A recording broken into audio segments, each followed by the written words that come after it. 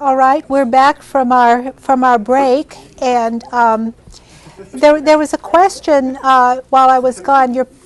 While we were all gone on footnoting. Your paper is due next week, your second paper, and so I'll try to put on the web page this week some information about footnoting. I think I have some on my computer that I can just upload to the web page. So I'll try to do that. Okay, we might have a few minutes at the end of class if I go quickly enough so that we can talk about the paper a little bit. But I wanted to walk through manuscripts and illumination and talk about the history of manuscript illumination very briefly. And remember that this is your chance to ask questions tonight. You've got me live here. Okay, could we go to the slate? Manuscripts and illumination. The origin of the codex was in Christian Rome. And do you all understand what a codex is? Anybody not know what a codex? Somebody's shaking his head. A codex is a book like this, a book that you open, as opposed to a scroll. A scroll is what the Greeks and Romans used to use. The Christians seem to have invented the codex in order to have a little book to put in their pocket to carry around with them scripture or books of instruction or things to remind them of their faith. And so once you have the codex, you have the possibility of decorating it with illuminations. And so this is the origin of illumination. Illumination began in late antiquity, and we see it among the Merovingians and the Anglo-Saxons very early in history. Under Charlemagne, it really takes off in the Carolingian Renaissance when Charlemagne takes the standards of classical art and he revives them, and he applies, not he personally, but he is in favor of returning to Roman standards, and so all of the artists in his various monasteries take Roman themes and copy Roman styles. The Ottonian Renaissance introduces a lot of Byzantine art, where the Roman style in Eastern Rome has evolved in a different direction, and so we see a lot of Byzantine art.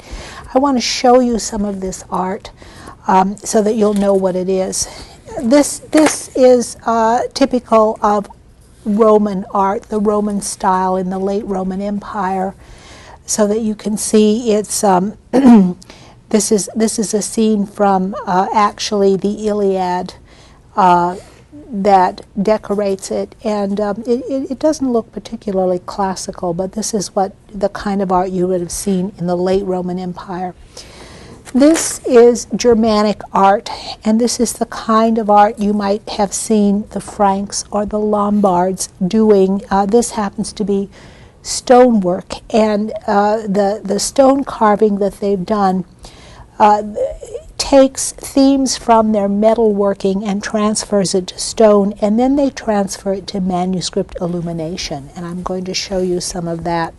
This is a Saxon drawing. This is very Roman in character, made about 600. This would have been the time that St. Augustine went to England to convert the English to Roman Catholicism. And this is an Anglo-Saxon manuscript from this time. This is actually a facsimile of the first page of Caedmon, and here we see those Germanic beasts that we saw in the stone carving. Here they turn up in the manuscript. This is English or Anglo-Saxon, but we'll see something similar in the Frankish manuscripts. First, in England, though, we have a classic infusion, and this is the famous St. Augustine Gospels, which were supposed to have been brought to England by St. Augustine when he went in 597 to convert the English. And this is extremely Roman in style.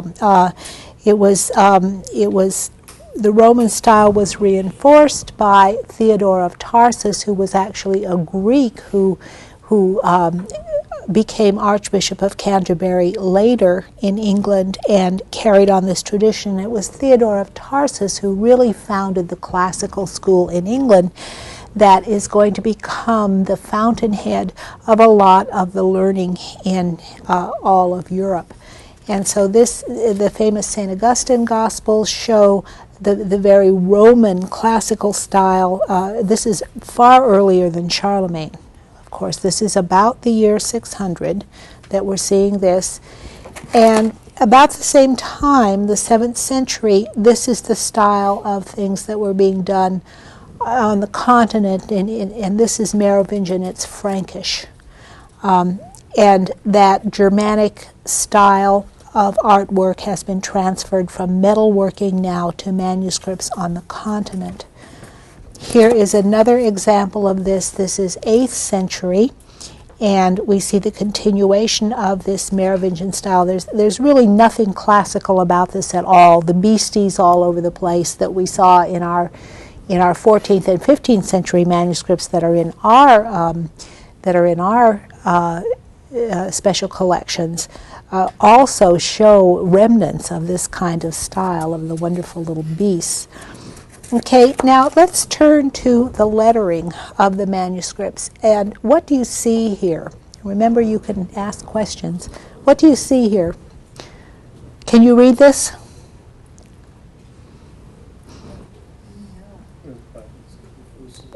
Everybody's saying no. Don't remember your mics. Why can't you read it? Because you can't distinguish between the words when they stop and when they begin. Excellent. You cannot see where one word begins and another word ends. Why not? Why not? They're all run together. And what else do you see here? No punctuation. There's no punctuation. There are no capital letters and no small letters. I mean, they're all the same. They're all actually capital letters is what they are. This is Roman script. This is how the Romans wrote. They wrote in all capital letters, and they didn't break the words apart. They put the words together, and the sentences run together too. So you have to know Latin really, really well in order to read Roman Latin, don't you? Because you have to know where the words end. And so this is what medieval people were faced with. And remember that medieval people were not Roman. Their Latin wasn't their native tongue. They were Frankish. They spoke Germanic languages, or they were Anglo-Saxon and they spoke Germanic languages. So this was very difficult for them. And so let's see how they developed. Well, here we see a signature of Saint Eloi, who was a minister of Dagobert, who was one of the kings, one of the Merovingian kings, and we still really don't see that it's any easier to read. But now look at this. Okay, here it is right here. Now what do we see? Spaces and punctuation. We see spaces and punctuation. Here is, for example, a semicolon. Here is a capital letter. Here is a space, eo tempori Theodericus Rex. We can read that. At that time, Theodoric, King Theodoric, nobilitatus. Okay, now we see something new. Over that T is a little squiggle. That is the forerunner of a French accent or a Spanish accent. And what that little squiggle means is that something has been left out.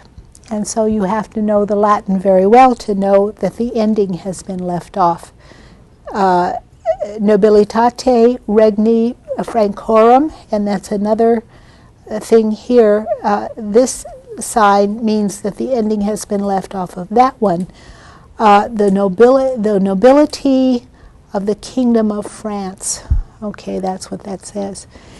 But you can read it. Now you can read it because the words are separated. We have a capital letter at the beginning of the sentence. We have a semicolon at the pause in here. And if we read further, there would be periods. And we have we have marks that help you to know what to say. Is there a question? What time period did you say this was from? They began in the Merovingian period. Scribes began in the Merovingian period developing this kind of notation so that they could read it a little easier. And there were a lot of experimenting. There was a lot of experimenting going on in Spain and in France and in England. Finally, at the time of Charlemagne, this kind of script was standardized as Carolingian minuscule. But the Carolingians didn't invent it. It was under development for a long time. I mean, no genius just invented it. But that was a good question. Okay, but we run into it with Carolingian minuscule. Here's another example of this kind of a script. This is a manuscript of St. Jerome, and here we have the first root Keterum again. The little squiggle means that the M has been left off. Qui, another different kind of squiggle, Dikunt. Okay, the rest of those who say whatever else he says, something Domini. And here, for example, DNI, that means Domini because there's a squiggle on top of it. I think this might be Templum, T-E, and the M is left off, P-L-U-M, Templum of the Lord. Okay, so this gives you an example of the kind of script that becomes standard. And in fact, during the Italian Renaissance, remember in the Italian Renaissance they hated everything Gothic and German and Northern European, but history played a trick on them because the Italians went back and tried to find all the Roman manuscripts, and they found all the manuscripts that Charlemagne copied, and they were all written in this script, and they thought it was Roman. And that's why our script, our typeface in our newspapers and typewriters and everything looks like that, because they copied that script. And so that's a wonderful joke on the Italians, that they copied the Carolingian script. Okay, does anybody know what this is? Right, there it is. Okay. Anybody know what this is? Okay, this is a Carolingian manuscript that is written in Carolingian minuscule, but you can see a shadowy form underneath. That is called a palimpsest. Palimpsest? You were going to say that, okay. And what happened? Well, tell us how it formed. Do you know how it formed? Press your mic. I have a vague idea, but one of the things that I've been told about is that when sometimes they would run out of places to write or whatever, and so they would take old pieces that had some writing that really wasn't important or had faded, and they couldn't really tell what it was, and just write over it. And so you started having these, I guess, leaves of parchment that had writing crisscrossing back and forth, and as people would start writing on top of it. Yeah, only they would try to erase it first. They would scrape it with a knife and try to scrape it off. And sometimes you can see it and sometimes you can't, but most of the time you can see a palimpsest when you put it under ultraviolet light, and then you can see the writing underneath.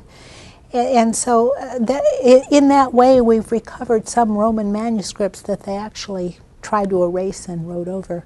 But that's what it is. It's kind of interesting. Do you press your mic? There was an article in the newspaper this week where they had discovered that had happened to some of Aristotle's work. Oh, really? Yeah, and they're restoring it now. Wow, that's wonderful. Yeah, that's. Yeah, it was. I believe it was in Tuesday's edition. Oh, really? I still have Tuesday's paper. I'll have to look that up. Haven't read it yet, but I still got it. Great. Thanks for that information. Okay, this is a manuscript. This is the Gospels of MacDurnan, and this is Celtic. And so, of course, there was a huge flowering of art in Ireland and Scotland. This is Irish, an Irish manuscript. And so we have a whole area of manuscript painting among the Irish that predates the Carolingian Renaissance, and it has a particular style that is very, very distinctive. What do you see on this this man who probably is one of the writers of the Gospels, one of the evangelists. What does his body look like to you? It's very intertwined. It's very intertwined. It doesn't look like a real body at all, does it? I mean, look at those arms. They sort of, they really look disconnected. And this is typical of that, of the Book of Kells, for example. This would be like the Book of Kells, which is very patternized and very symbolic and not at all realistic, but very, very stylized. And then we have this kind of decoration that is almost like an interlace kind of decoration. So that's the kind of manuscript there. In the Carolingian Renaissance, though, we start to see this kind of illumination.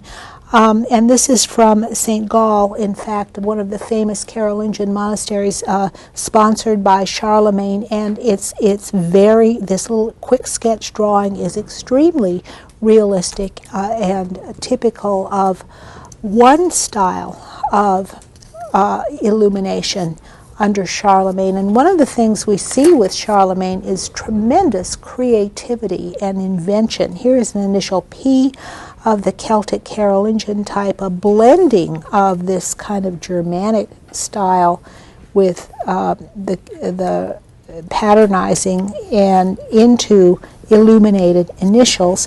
And here is a famous manuscript. We've already seen this manuscript, but this is extremely classical. This is Carolingian.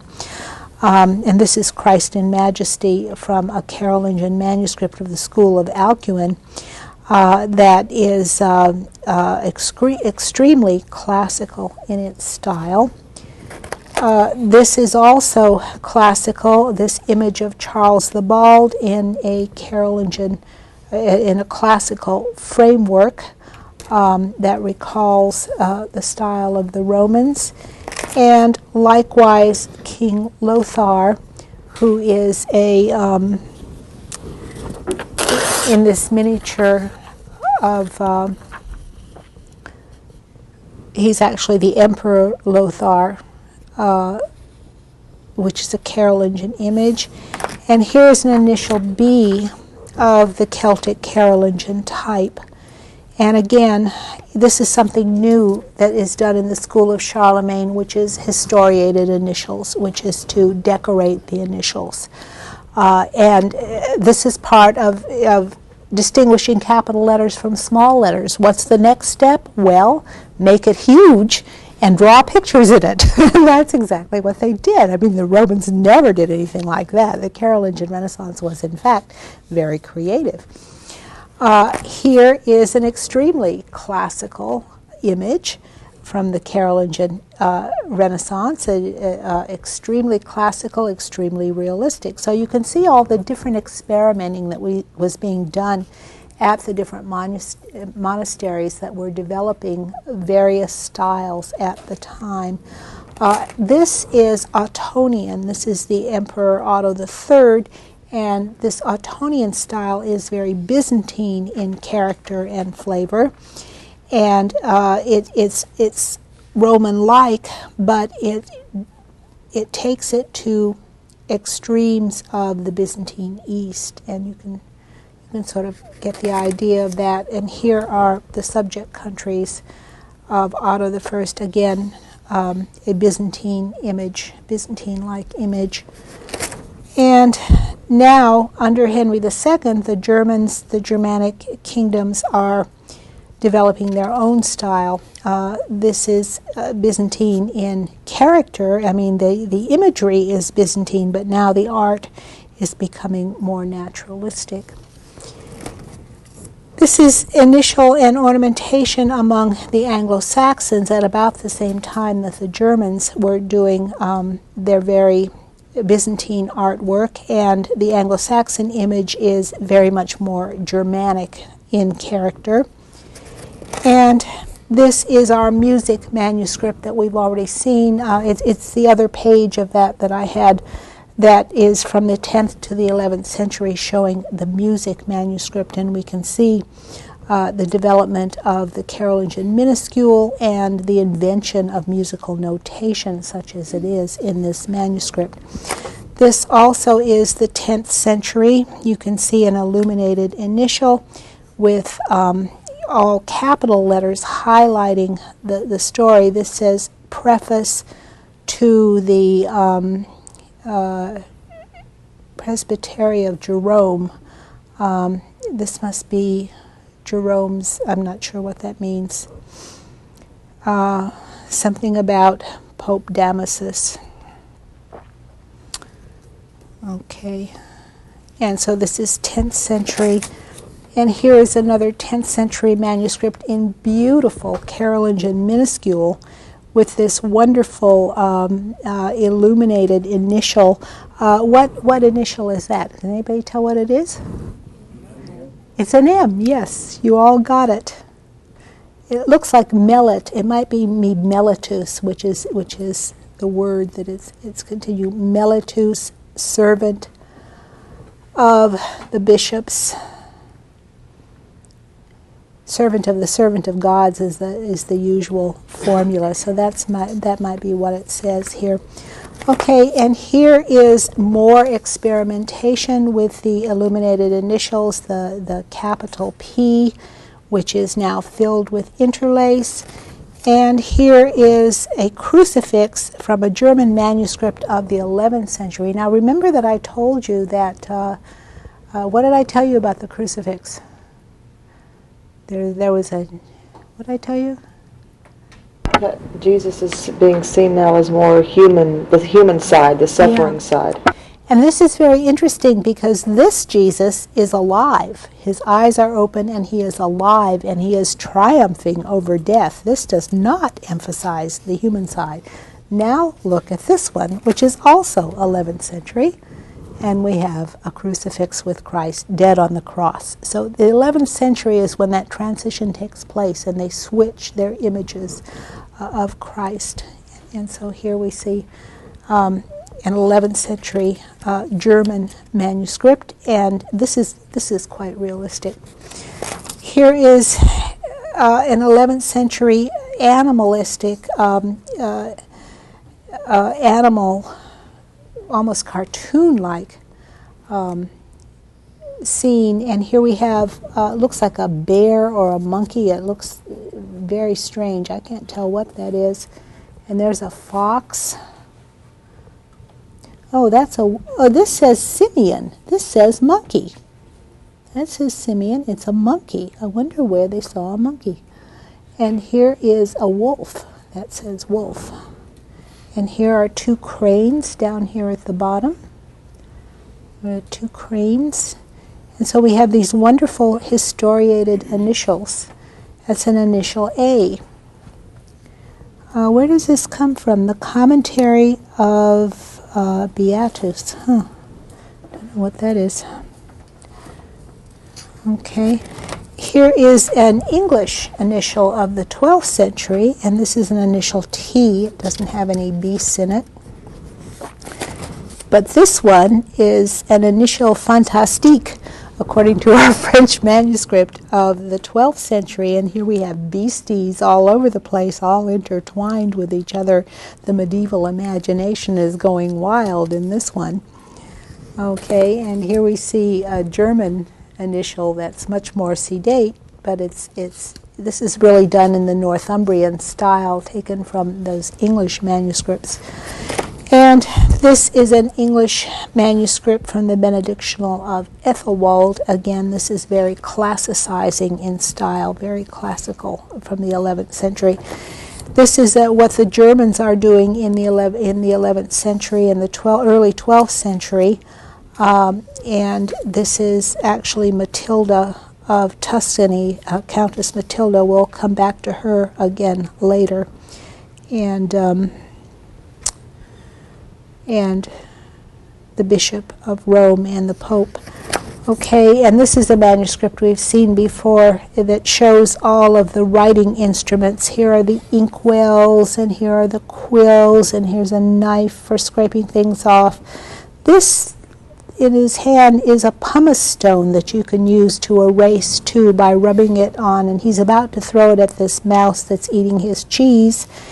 And then here's a little here's a little artist down here doing the illuminating. Apparently Hildebert, there's his name, Hildebert is writing or copying the manuscript, and this is Everween who is illuminating it. Okay. This is an example of the Carolingian script as it developed and finally was used in the 12th century. This is the autograph manuscript of Orderic Vitalis, and so Orderic Vitalis was a very famous historical writer in Normandy in the 12th century, and so that's what his manuscript looked like. This is a miniature of the Annunciation from a German manuscript at the beginning of the 13th century, and so the styles are about to change. This is quite Byzantinizing. And this is from the Psalter of St. Louis, written about the year 1260. And the Psalter of St. Louis is a very distinctive manuscript.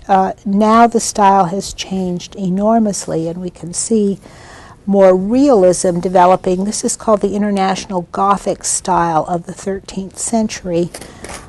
Here is another French manuscript showing a crucifix of the 13th century, and you can see that styles differ even in France, but now the script is becoming very beautiful and very easy to read. This is a Latin Bible of the 13th century, which is, I think it's from the area of Germany called Franconia, which is the script in German above, and you can see this German manuscript of the 13th century. And here is a Psalter, again, of the 13th century, with an initial Q, and a Latin Bible of the 13th century with huge illuminated initials. Okay, this is also from Franconia.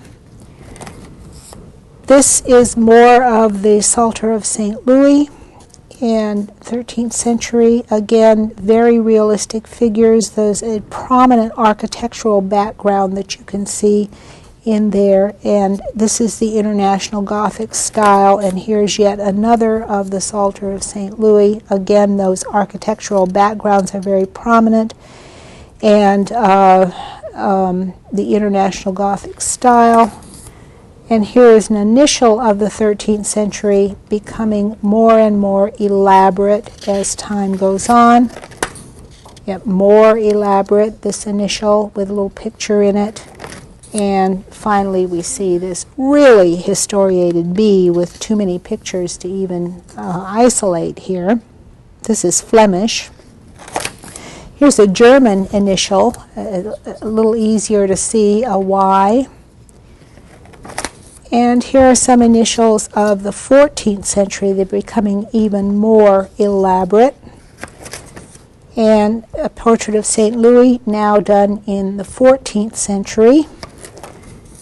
And the King of Navarre actually knighting a young man in the 14th century. And here is a scene of the martyrdom of St. Benedicta from a martyrology of the 14th century.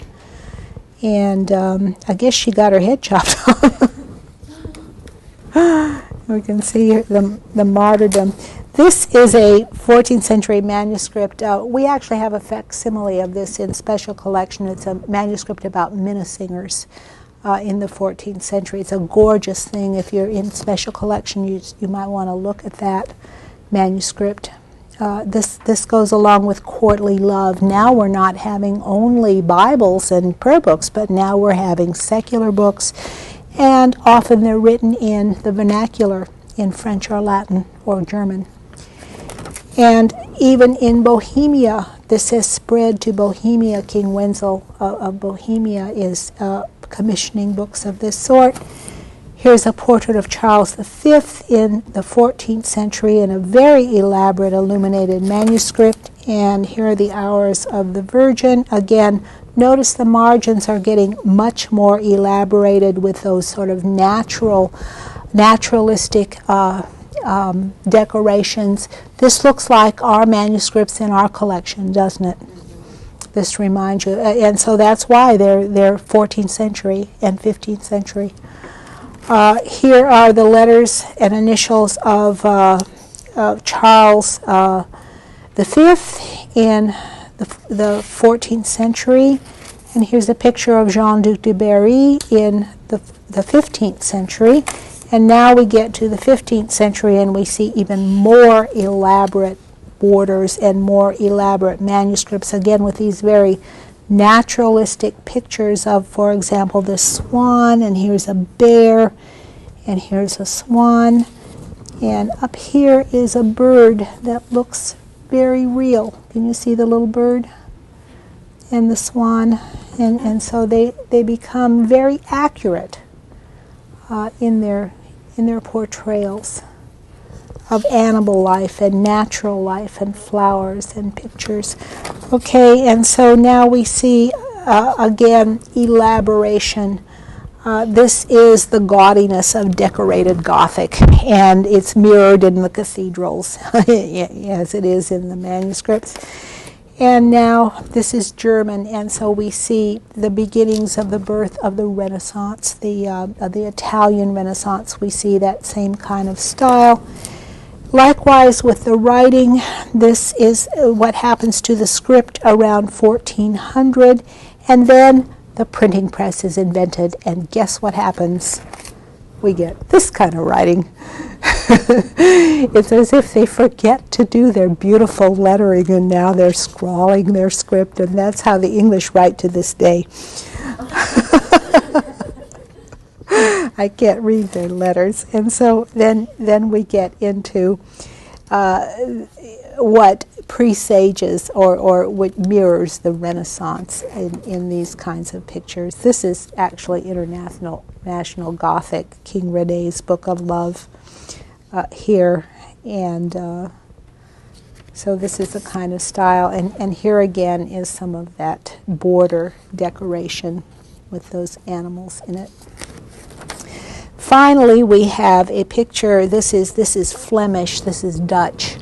And here we have a very realistic picture now typical of what's being done in the Low Countries, which is called the Northern Renaissance. And here is a woman with her beautiful little illuminated manuscript, which she's pawning in a pawn shop. So that's the end of it. I wanted to show you some book covers too. The covers, this cover is made with the elaborate metalwork with a center of ivory, carved ivory, and this book would be enormous. It would be huge. These are the kinds of book covers that were done in the time of Charlemagne. Here is another one that's all done in gold with jewels set in it, and these would have been large books, as large, very large size books, not the small kinds of books that you would find in our library today. This is an ivory cover. Interestingly, it's the Triumph of Bacchus. And I don't have a date on that one, but I'll bet it's the 14th century. And here is the Resurrection of the 13th century, again, a metalwork gold manuscript. And here is a book binding. Here is the cover of the book, and here is the clasp, and here you can see the clasp on the side, and this is what a medieval book would have looked like.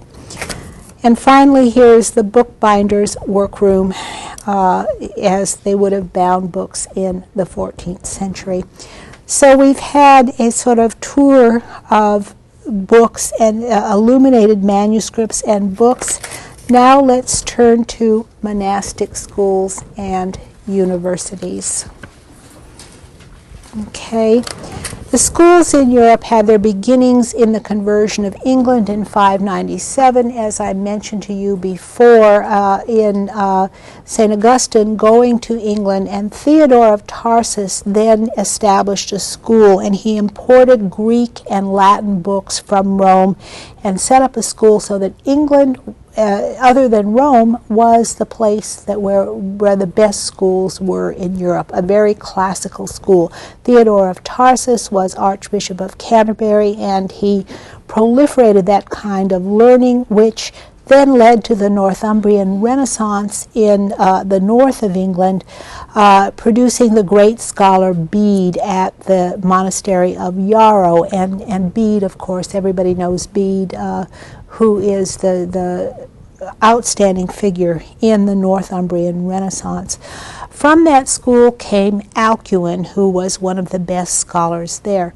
Schools also were founded by St. Columbanus, who came from Ireland to the continent in 590 to 600, really just before Augustine went to England, and he founded several monasteries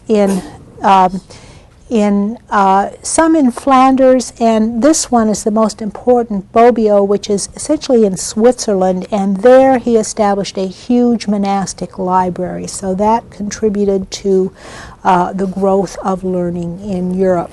And here we can see those areas. Here is, Bobbio is just about up here. This is the Carolingian Empire, and England, of course, Northumbria, Yarrow is in this area up here in the north, so we can see that on this map. This is, of course, the Carolingian style that we've just seen a few minutes ago from the Carolingian manuscripts. And here is a historiated initial in the Celtic Carolingian style. Again, the Carolingian era was 750 to 900, and Charlemagne gathered scholars from all over Europe at his court. And here's a list of some of them. Alcuin of York, of course, came from England. Paul the Deacon came from Lombard, Italy. Peter of Pisa came from Italy too. Theodulf the Visigoth came from Spain. Hildebald of Cologne came from Germany. You don't have to write all those names down. I'm just showing them to you to show you, how diverse this was. And Charlemagne just really plumbed the depths and found the greatest scholars all over Europe and brought them together. And he founded monasteries all over Europe. He founded monastic schools where the people were to be educated. The Palace School at Aachen was in his capital. One of the most famous was at Corbeil, St. Gall, Saint Denis, Saint Rene Rennes, Saint Riquier, St. Martin of Tours, Saint Bertrand in Flanders.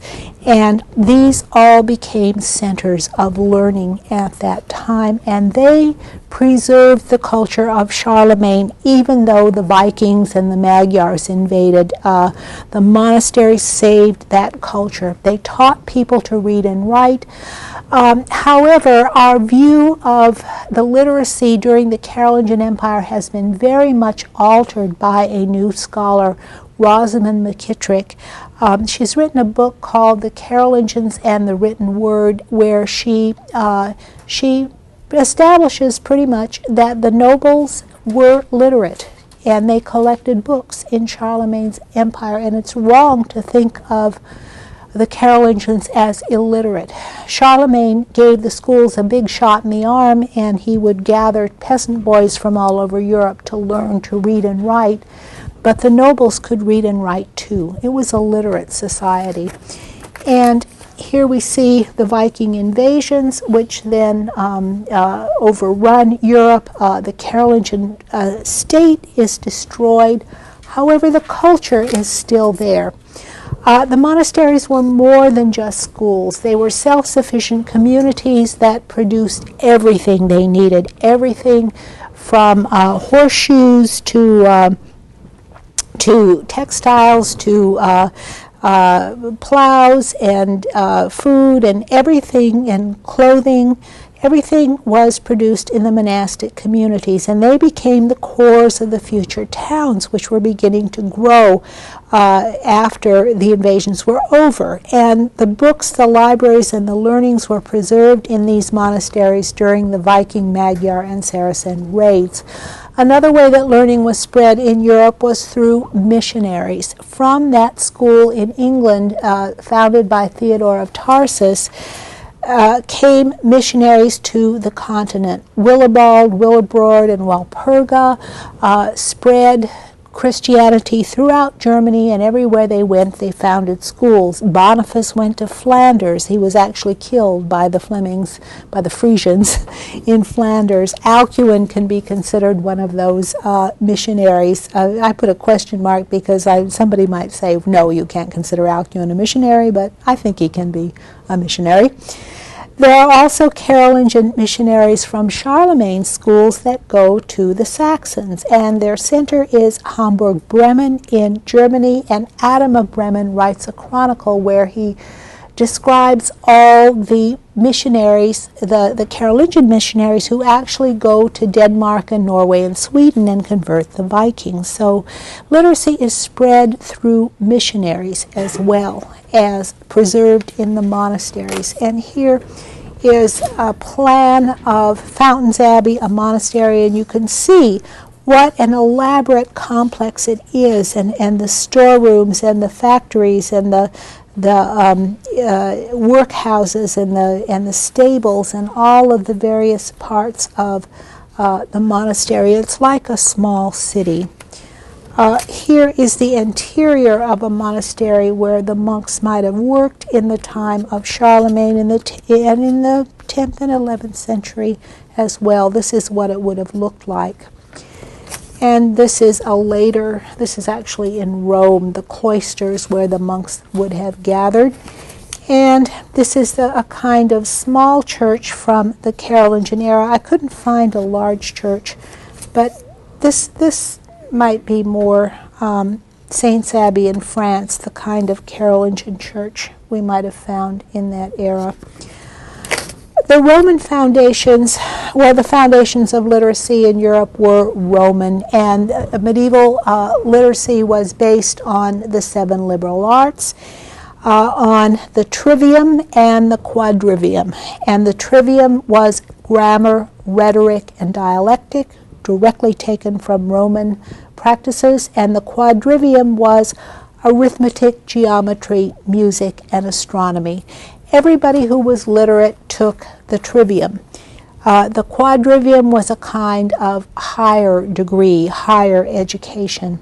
By the time of Charlemagne, all of this education had been abandoned except grammar, and so what survives after Charlemagne are mostly grammar texts. They appear and everybody starts learning grammar, and they start from ground zero again, elaborating the grammar to cover all subject areas. The liturgy was standardized under Charlemagne. The text was standardized, as we've seen. Music was written down and eventually standardized, and the text is Carolingian minuscule, which we've already seen.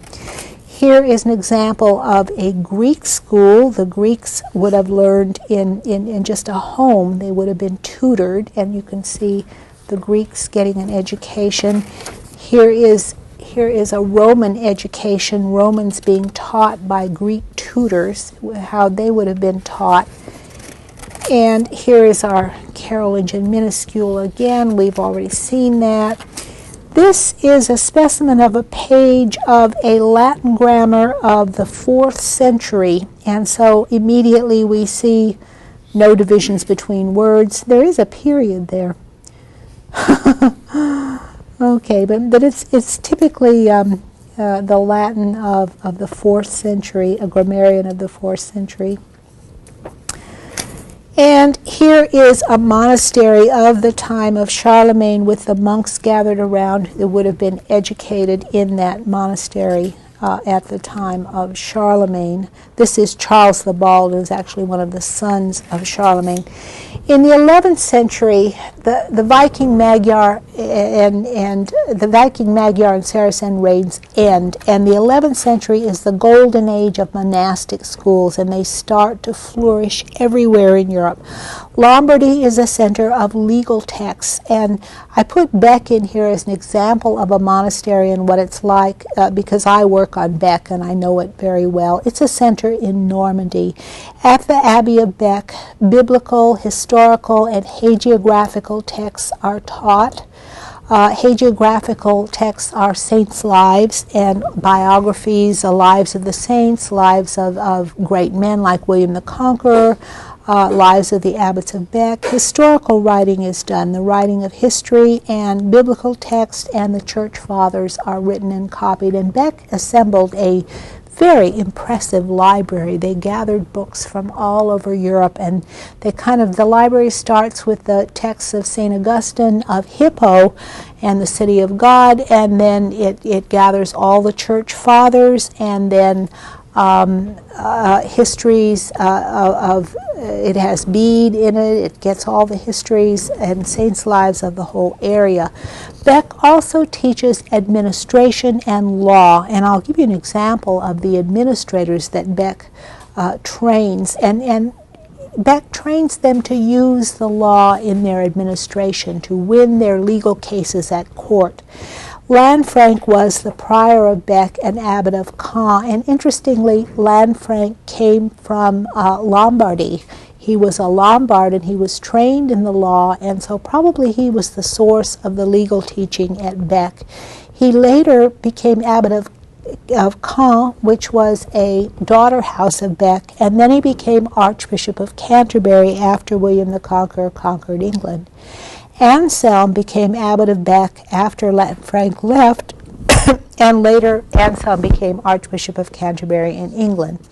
William Bonaamina was a student of Bec who became abbot of Caen after Lanfranc, and then he became Archbishop of Rouen, which is the chief bishop in all of Normandy. Gundulf was a Bec student. He became Bishop of Rochester, and you have a life of Gundulf. You have the life of Bishop Gundulf of Rochester in your reading. Theobald was an abbot of Bec, and then later he became Archbishop of Canterbury. I sort of toted up all these people, and Bec produced 32 abbots and 1 archbishop in Normandy, 19 abbots, 3 bishops, and 5 archbishops in England, 4 abbots, 2 bishops in France that I've found. There may be more that I haven't found. And likewise, there are about 4 or 5 abbots and several bishops in Italy. Over 100 years, Bec produced about 100 administrators who went out to be abbots, bishops, and archbishops. One even became pope from Bec. So this is a pretty impressive record of the production of administrators. Here are some of the monastic manuscripts of this time. This is from actually a Canterbury manuscript showing the Archbishop of Canterbury and a supplicant to the king.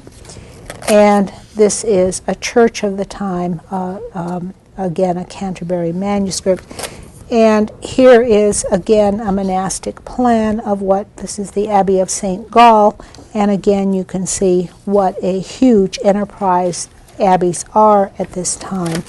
Here are some schoolmasters. Here is a schoolmaster teaching a little boy. These are unfortunately 15th century, but that's all I could find. And here is a master of a school teaching a little boy. You can see that. I don't know why they have those hoods with donkey's ears on them, but one of the things you're going to maybe they're dunce caps, I don't know. But I want to show you some of these schools. Here is a monastic school where the monks are learning in the school. Do you notice this picture here? One of the things that these pictures are filled with is the monks being punished. They must have been punished constantly. They're being beaten up when they're bad students. But they run through all of these pictures of monasteries. There's always somebody being beaten up. The 11th century was a century of experimentation, and so all the monastic schools are different. They really are thriving everywhere, and they're trying out new experiments, just like the building of the Romanesque churches, where they're experimenting with it. The schools all focus on grammar, but now they revive the trivium and the quadrivium. One of the things we start seeing in the 11th century is collections of letters as exemplars. And an exemplar is an example. For example, Lanfranc wrote a collection of letters, and he collected all his letters as Archbishop of Canterbury, and they stood as a model for how an archbishop ought to behave. Anselm did the same thing. First he collected all his letters as abbot of Bec, and they stood as an example of how an abbot should be. And then he collected all his letters as archbishop. And so this is an intellectual endeavor that takes a lot of time. I mean, you know, they weeded some out that they didn't want people to know about that were bad examples, which is kind of interesting. We also see the rise of reason at this time. Up until this time in the monasteries of Europe, after St. Augustine, nobody used reason anymore. What they did was quote the church fathers.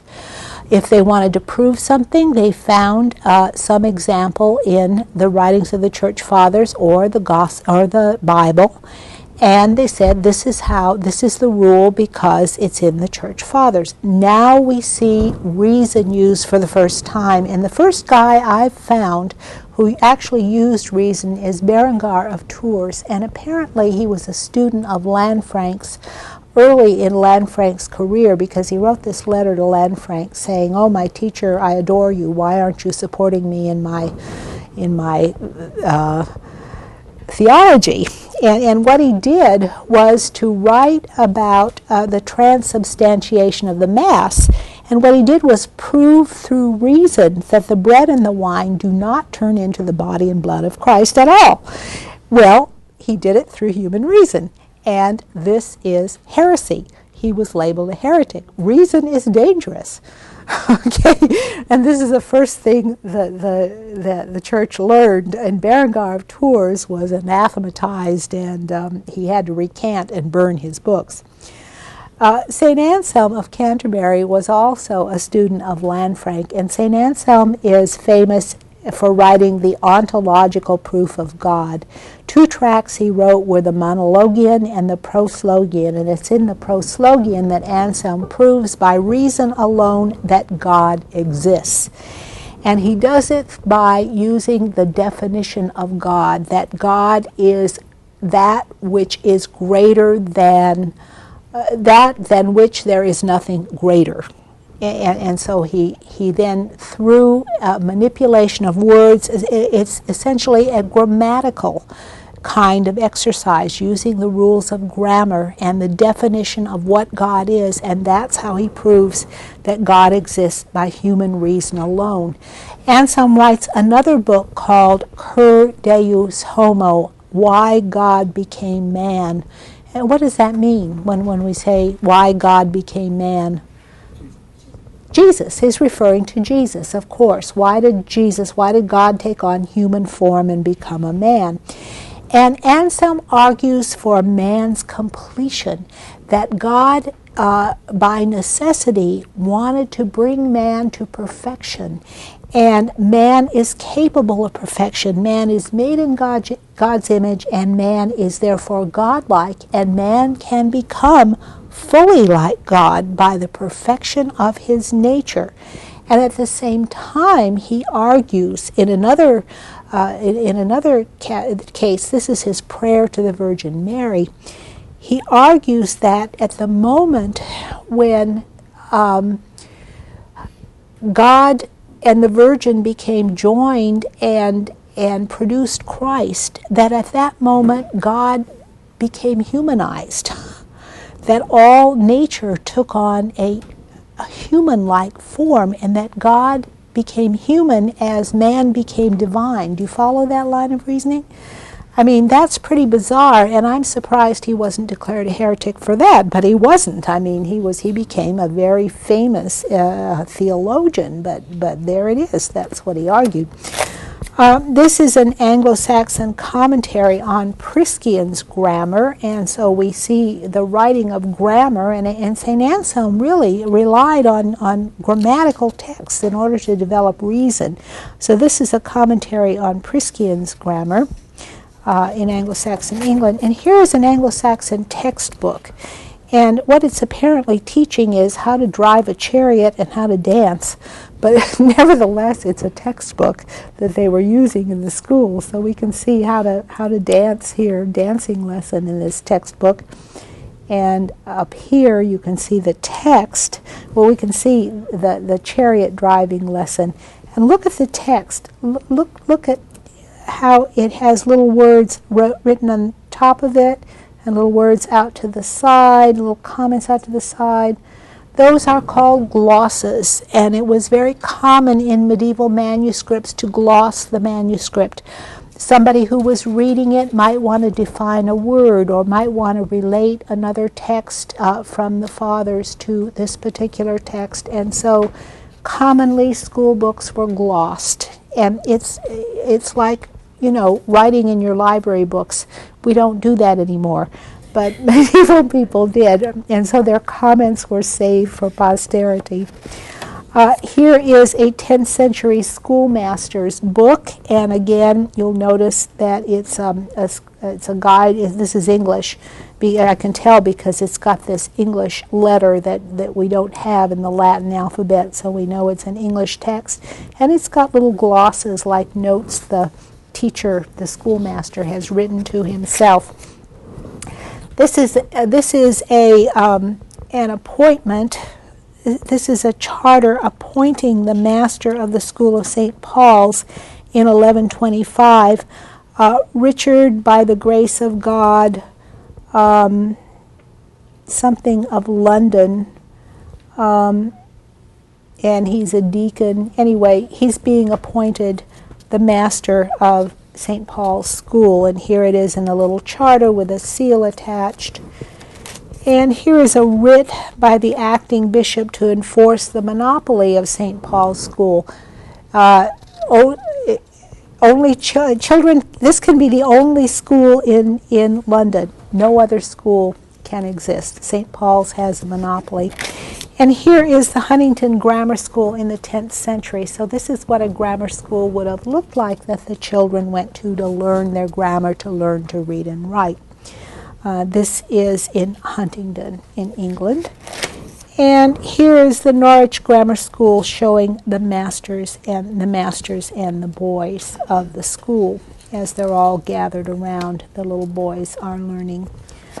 Okay, and here is something else that takes place in the schools. This is a game of ball, the stripes against the plains. So they played games at school. They had sports just as they do now. Here is a schoolroom. This is 14th century. You can see the schoolroom with the master reading out of the book, the children seated down below, and the older students or monks standing at attention to learn the lesson. And here is another 15th century schoolroom where you can see the master teaching and the monks learning with their books. They're constantly pushing the envelope. St. Anselm, of course, was pushing the envelope by writing his theology. Berengar of Tours pushed the envelope too far and he got excommunicated. Peter Abelard was the next generation to follow Anselm, and Peter Abelard wrote his book called Seek et Non. What he did was to gather all the sayings of the Bible and the church fathers that contradicted themselves and each other. And so he listed all the contradictions in a list. The church fathers say this, but the Bible says that, and the Bible says this here and there. It says something else. In one place it says, gird on your sword for Christ, and in another place it says, turn your swords into plowshares. Which one is correct? Well, that's the final exam he gave to his students to let them figure out the answer to the problem.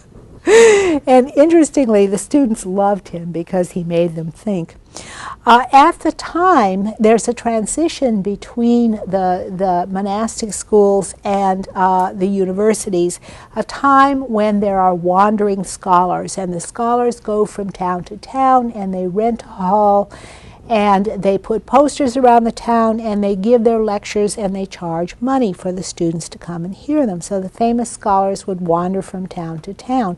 There are also wandering students who go from teacher to teacher, as sometimes the scholars would settle down in the towns, and then students would wander around. John of Salisbury is such a student who's very famous, and he left a diary and told about his student career. He was a wandering student who went from scholar to scholar, and his memoirs are very interesting because some of the teachers he liked and some of them he didn't, and he gives us a very intimate picture of the good ones and the bad ones, according to his view.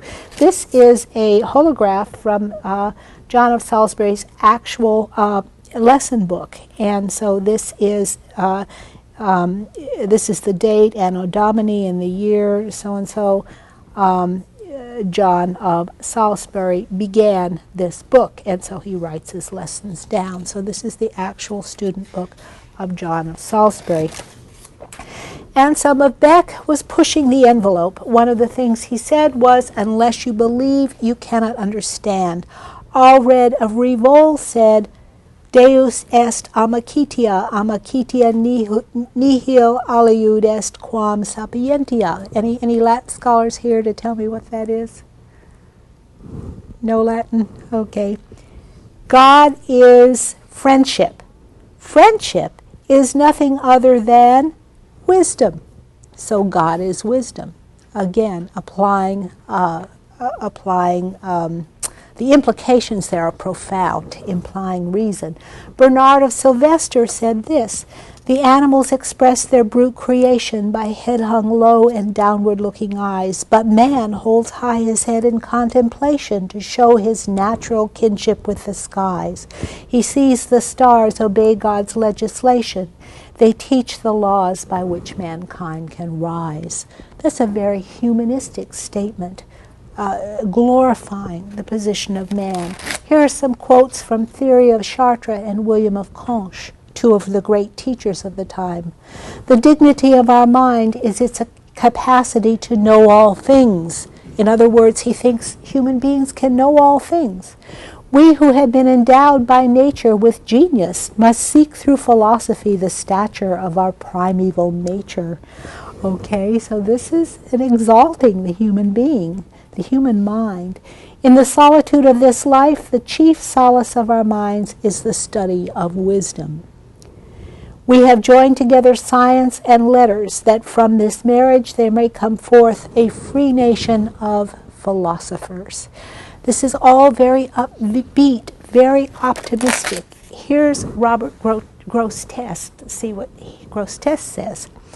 "God's incarnation was necessary for man's salvation, but it was not man's sin that made it necessary. It was necessary for the completion of man's nature, and it would have happened if man had never sinned. It was therefore not a last desperate throwing of God's final reserves into a battle that was almost lost. It was a final act in the unfolding drama of creation. It made man and nature complete, and it bound the whole created universe together in union with God." Can you recognize this as St. Anselm's theory? He's quoting the Cur Deus Homo and Anselm's prayer to the Virgin. This is the humanism that ultimately inspired St. Thomas Aquinas to create his Summa Theologica, a work that sought to encompass all human wisdom in one mathematically balanced system. And in fact, this is what Thomas Aquinas actually did. All the knowledge of his time, he gathered together in and arranged it in an organized, systematic way, with questions and answers, and it is very mathematical. And so here is a humanistic concept of God, the concept of God creating the world with a pair of calipers where he's measuring the world with his calipers. And so this is the humanistic view of God. The rise of universities then followed after this. The rise of towns, trade, and cities profoundly changed the nature of medieval culture. Urban life promotes intellectual exchange, and universities grow in the cities around the cathedrals. There are two sources of the universities. One is the cathedral schools, which are populated by canons and not monks. The canons live by a rule, but they're not withdrawn into a monastery. They're there in the center of the town, and their duty is to teach the young students and to teach the townspeople. So that's what canons do, and the cathedral schools produce the universities. They unite with the wandering scholars, who are usually monks, and when these two forces are joined together, then you end up having the university. The university in the Middle Ages is not a set of buildings. Rather, it is a corporation of people. It's like a guild. It's like the guild of the butchers or the guild of the bakers. Here is the city, and we see Paris with the cathedral in the center, where the university grew around Paris. Here is a collegiate church and grammar school in Ottery, St. Margaret in England, on the same way. And here is Amiens Cathedral, where a university also grew. Here is a bishop, and a bishop is always attached to a cathedral, and the bishop would oversee the rise of education and the rise of the university in his town. And here are some students at the university. This one is being what is called handed. That means his hand is being hit with a ruler. I told you that often these punishment things. And here is another student, a 15th century Sherborne, who is being spanked. Lots of punishment for these students. The earliest universities were in Italy, and the origin of the word universitas is a word that means all, everyone gathered together. Universitas means all, and the origin of the university was a guild of students who all banded together. The earliest university in Europe was the University of Salerno, and it was the first medical school. What they did was, it was in the Norman Principality of southern Italy, and they gathered all those Muslim scholars and the knowledge of medicine from the Muslim scholars. The most famous doctor was a woman at that school, and later her name was suppressed because of, sort of anti-female bias. Bologna was the first law school, and Salerno is sort of in central Italy. Bologna is in northern Italy. The University of Bologna started when the students went on strike. The students joined together and formed a guild because the townsmen were cheating them and charging them high rents for their rooms. So they banded together and went on strike against the townsmen and got the prices of their room lowered and the prices of their food lowered. And then they went on strike and attacked their other enemies, the professors. And what they did was impose on the professors a set of rules that the professors had to follow. The professor had to write a syllabus for his class, and the professor couldn't miss class arbitrarily without notifying the students first. And the professor had to follow his syllabus and talk about everything on his syllabus. He wasn't allowed to take any holidays without permission. He had to cover everything on the syllabus, and he couldn't start a new topic in the last 10 minutes of class. He had to plan to follow it. And the students held the professors to these rules. So the students really organized the first university, the University of Bologna. In Paris, the faculty turned the tables on the students, and it was the faculty who organized the Universitas, the guild of the University of Paris. At Paris, the emphasis was on theology, and every one of these different universities specialized in some field. Theology, the queen of the sciences. The faculty in Paris takes control of the guild, and what they did was set up regulations for classes and final exams and degrees, standards and rules that students had to meet in order to graduate. And those are the rules we follow today. I mean, our universities are directly modeled on these. The wearing of robes, for example, academic robes, are medieval. Our academic robes are medieval. We wear monks' robes at graduation. And here is the rector or ruler. Rector means ruler or provost. And here is a doctor, a teacher of the University of Paris. Here is a university lecture, again, in the early 15th century. The professor would usually sort of read through the book and the students would take notes on it.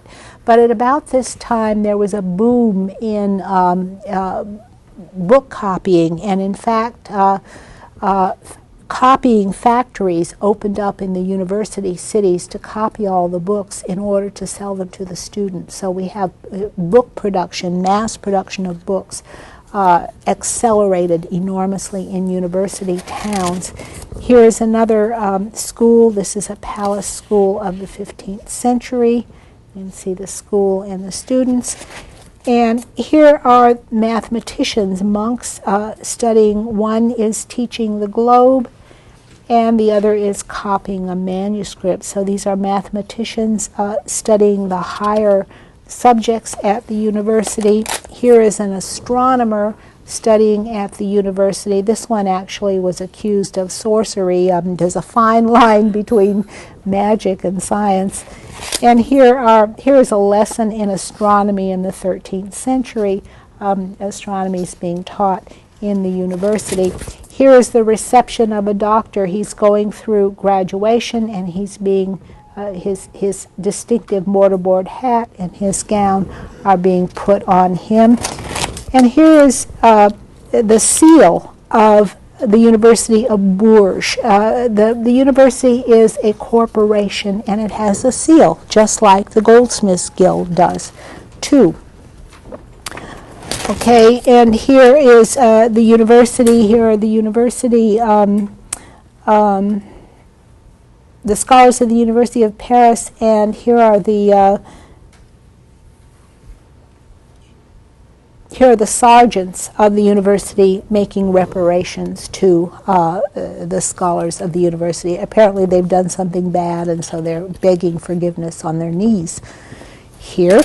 And here is the rector of the University of Prague, and the schoolmasters of different nations, and the students of different nations who are studying in the same university. This is the rector or ruler that would be like the president of the university. And here are all the students of the different nations.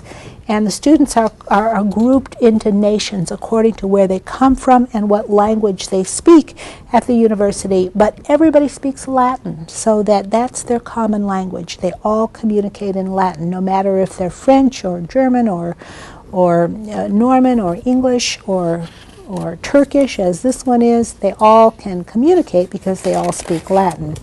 Here are the statutes or rules of Winchester College, and I put in your readings book the provisions of the University of Paris so you can see what the rules are for the university. They're written down, and so everybody knows what they are.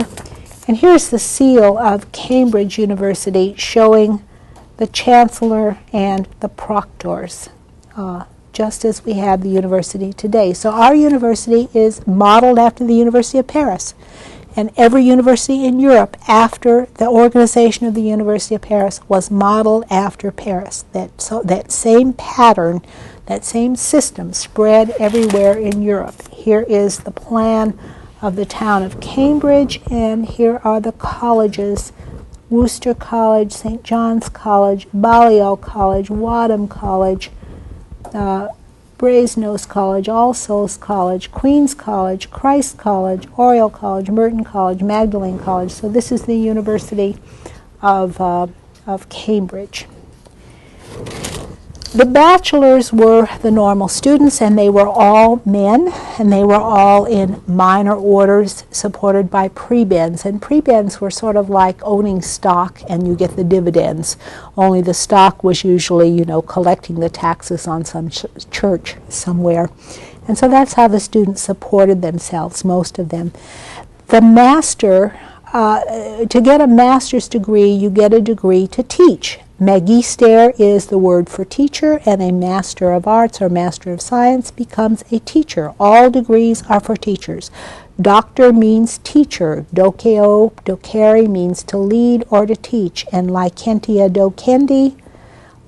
docendi is a license for teaching, and that's what you're granted when you become a master and or a doctor. And so the rules for degrees are set up by the university. There are final examinations called disputations or questiones disputatio, where a student has to get up in front of the entire university and answer a question, pro and con. In other words, debate that question. Aren't you glad we don't have that kind of an exam anymore? Okay, I've covered that. And here is an allegorical composition representing the different degrees of university teaching. Well,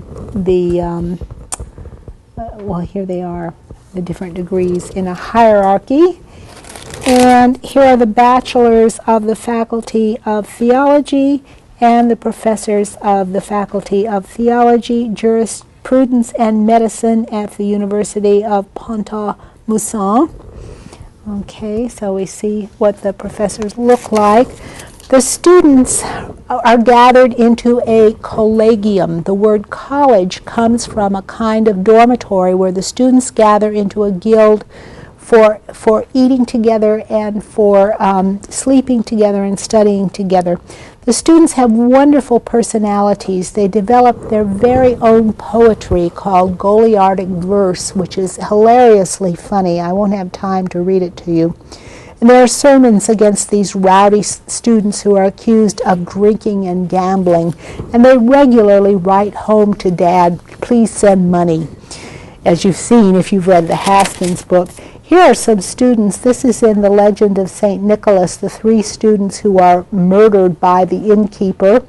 Here they are murdered, and St. Nicholas comes and brings them back to life. But you can see what the students look like here, even though they're murdered. Here are some students in the interior of a school of the 16th century, and here they're being lectured to, and they have their little desks that they're learning from. These are the seals of the nations. Remember we said they were all divided into nations, the nation of Normandy, the nation of Picardy, the nation or the Faculty of Art. And so these are the seals of the different student guilds. Here are some more seals of the nation of France and the nation of England. And here is a student, a grand initial with the different kinds of students that would be in the university. And this is a wonderful picture. This is my favorite, where a student is actually emptying his chamber pot on the head of the king. And the king actually forgave him because the student was up so early in the morning studying. So the king forgave him for doing that.